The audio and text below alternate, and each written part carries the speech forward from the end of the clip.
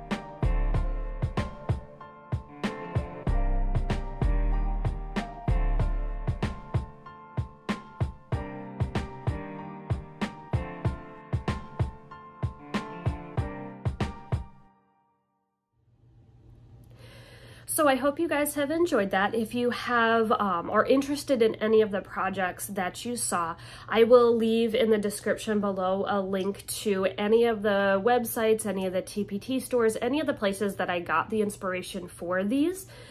If it's one that my team teacher and I came up with completely on our own, I will also make a comment of that. But if you guys have any questions about these, feel free to leave them in the comments below, and I will answer you guys and give you any additional information that I can.